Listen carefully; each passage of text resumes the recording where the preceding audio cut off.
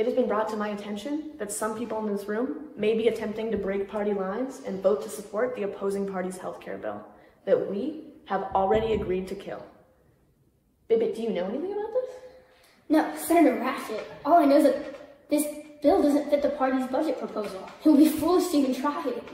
Are you so sure, Senator Bibbit? Because I've heard that one of the bill's sponsors has promised to vote in favor of your infrastructure bill. Now look, Ratchet, I don't know what you're implying here. Well, what I do know is that Harding's been making some phone calls lately. Oh, come on, Bibbit. Is that so, Senator? I know it is. I would never betray the party in this critical hour.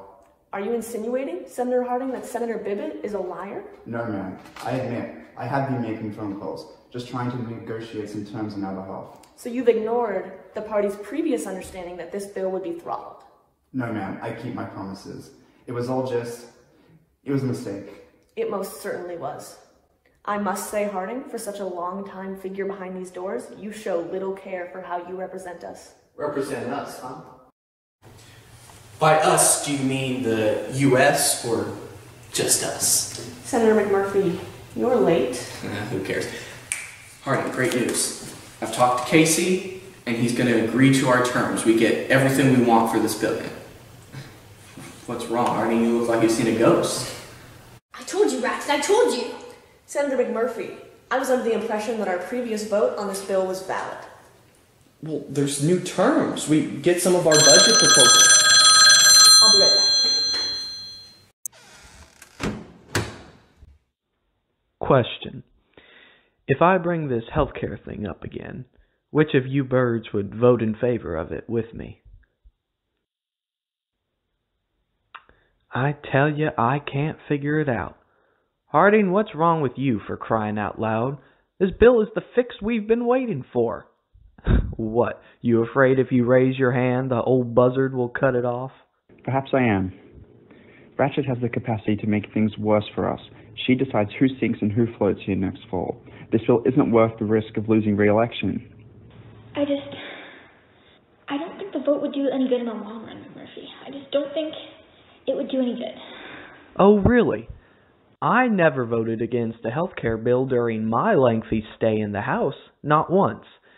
The country needs this bill, and we're going to have a riot on our hands if we shoot this down. Geez, what do y'all need to see the problem here? A public referendum? A nationwide poll? What do you need to realize that sucking up to Ratchet is a bad idea? You sure know how to convince the American people that this party can't do jack to help them. Why not just go full anarchy, McMurphy, huh? Let the tax dollars flow. Shut up, Harding. You act like you know about loyalty when everyone knows you've been cheating on your wife with the chief of staff.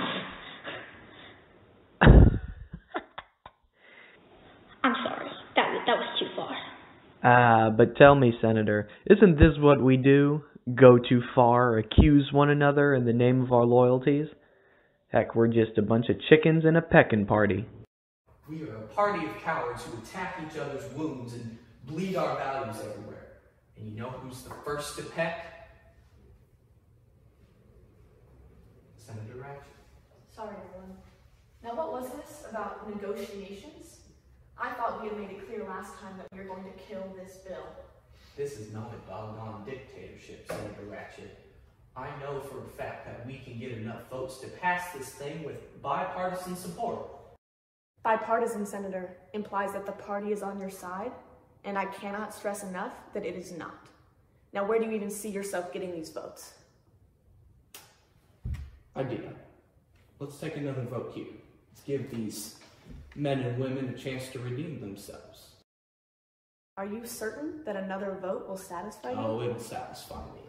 I just want to see who at this table has the guts to defend the people they swore to protect. It's that attitude, Senators, that makes me question whether or not you all would be happier if this was Senator McMurphy's last term with us. Very well. Who here wants to vote against the party and the budget and support this bill? It seems you have 50% of the vote, Senator McMurphy. However, as you should very well know, it takes a majority to carry a vote. A majority, Senator McMurphy, that you do not have. Come on, Bibbit, you old hoot. The vote is over, Senator. The motion fails to pass. Meeting adjourned.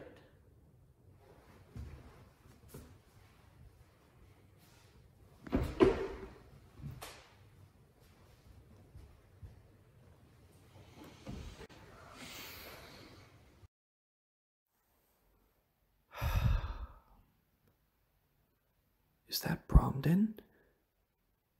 Ratchet, come back! Senator Bromden! Thank goodness I found you, sir.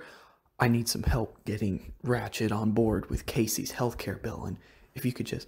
Ratchet, over here. Listen, Bromden, I need your support. I can't do this without you. Just lend me a hand, will you? Senator Ratchet, Senator Bromden here is willing to support the healthcare thing. He wants to, help me out. I'm sure Senator Bromden, in all his years of tenure here, understands that the proper decision has already been reached. No, you don't understand. See, Senator Bromden here has one of the largest constituencies in the country and a wonderful reputation.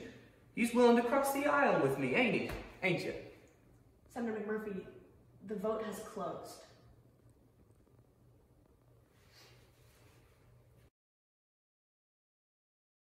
Is this the democratic process you cherish?